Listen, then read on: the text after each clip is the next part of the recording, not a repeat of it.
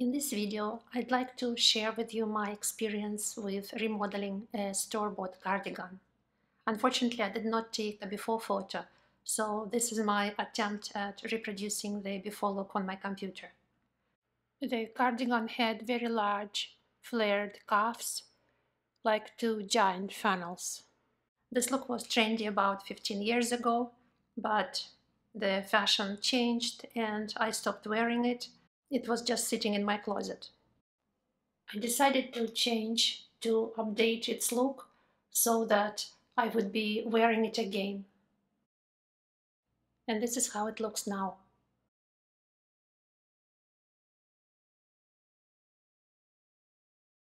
The original cuffs were truly giant. This is how much yarn I had left after redoing the cuffs. 13 grams.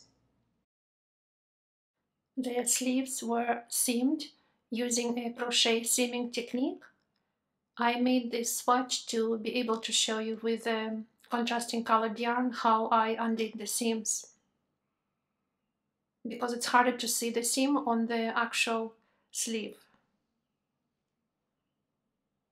These are the stitches of the seam.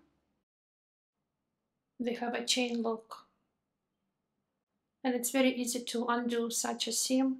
Just look for a rounded side of the loops and undo it from that end of the seam.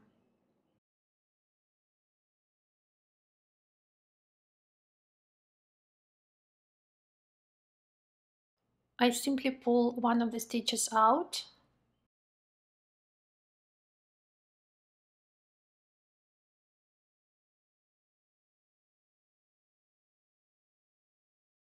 and then cut it. Find the stitch on the other side, corresponding to the area where I cut the seam. Loosen it up with a blunt needle and move the thread to the other side.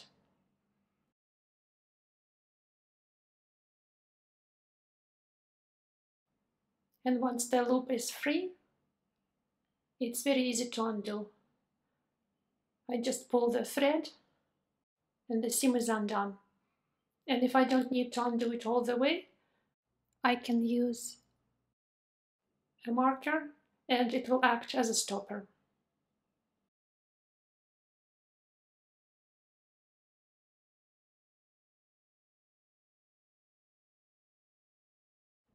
This is the actual seam on the cardigan. You can see the stitches on one side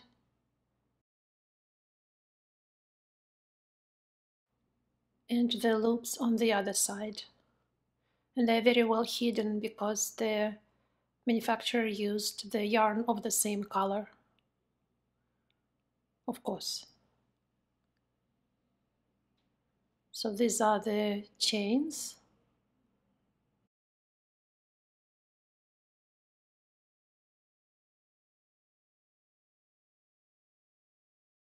And I will remove my marker to show you how easy it is to undo this seam.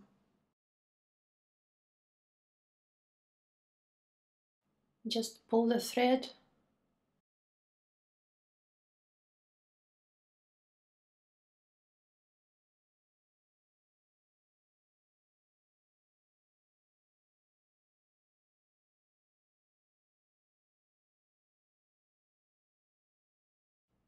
and the seam is undone.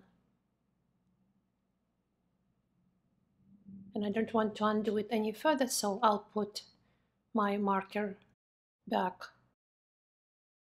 to secure this stitch.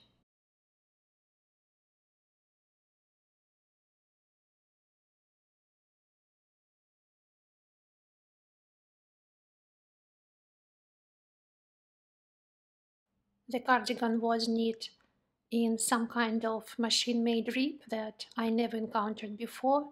That's why my rib, which is just regular 1x1 rib, looks different. This is how the transitional area looks on the wrong side. And this is how it looks on the right side. And when I was picking up the stitches for my rib, I was not sure which side I liked better, because this could be used as a decorative seam, sort of a design element. But I settled on this look because to me it looks more minimalistic, less of a statement.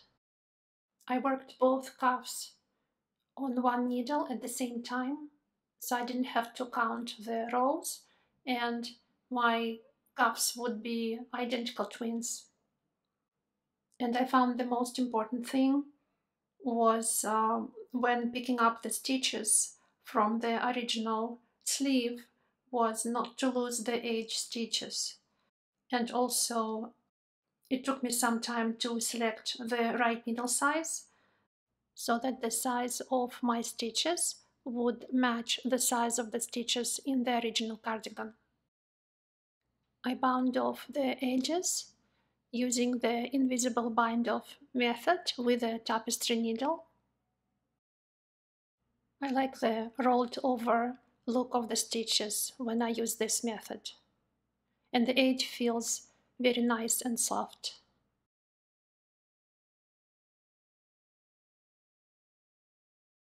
I initially made the cuffs up to here. You can see where I connected the new yarn.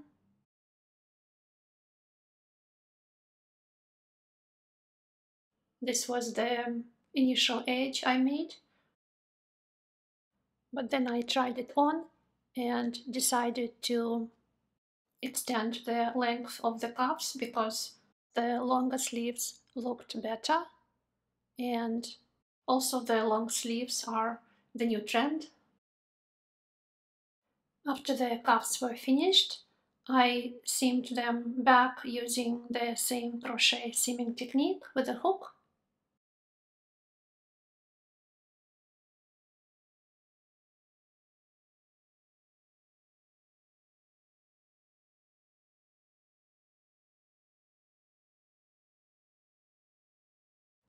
When I worked my rib, I made slip stitch edge stitches.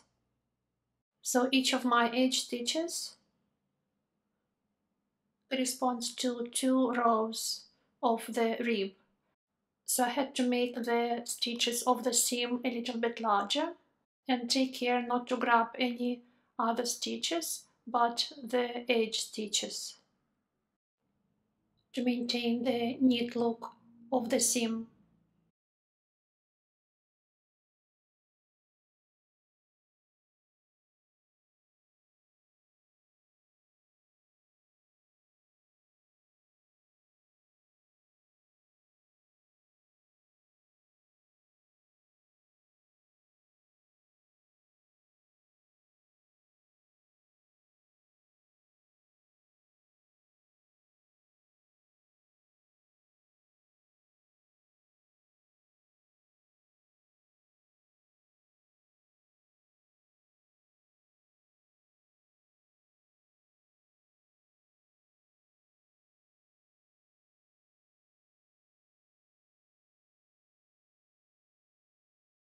So my seam here looks so far very similar to the original seam, except my stitches are a little bit larger.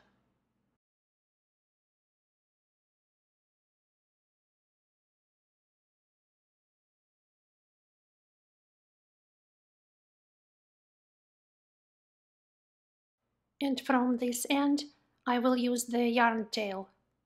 I'll use a single strand because 2 strands would be too bulky. I thread 1 strand on my tapestry needle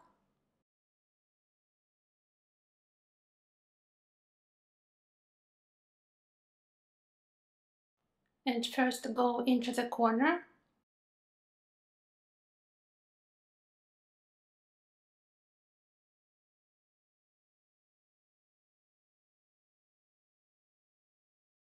like this.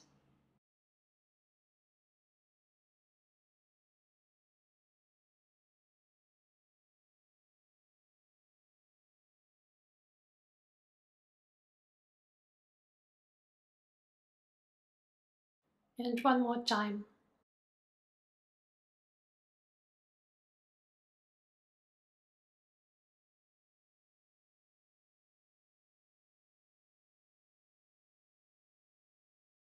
And then check that my edge is level. Looks pretty good. And continue seaming.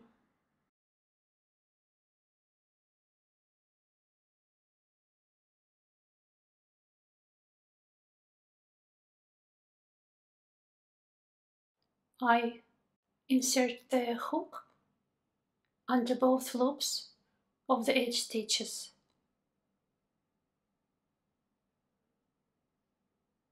Pull the yarn through, make a loop, and then again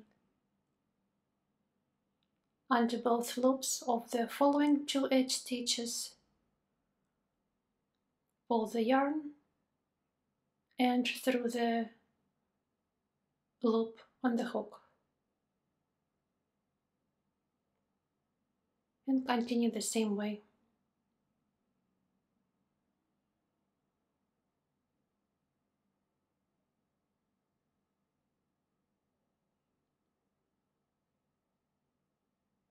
And I make sure that my seam is not too tight, so it doesn't pull the edge.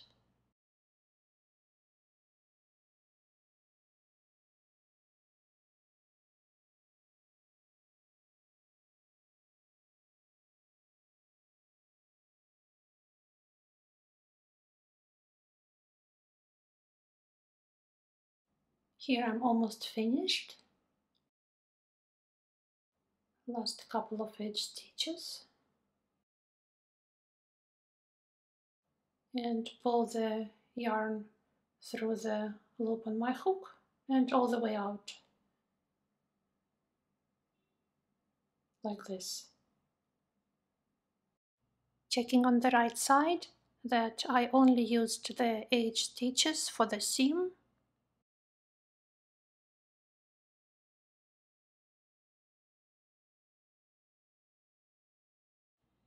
My columns are not disturbed, they look straight.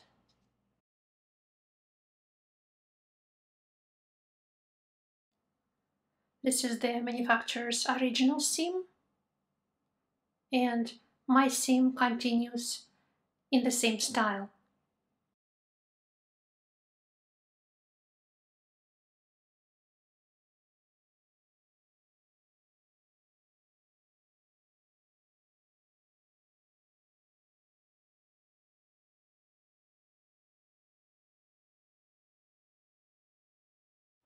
This is the new cuff. I like how the transitional area looks.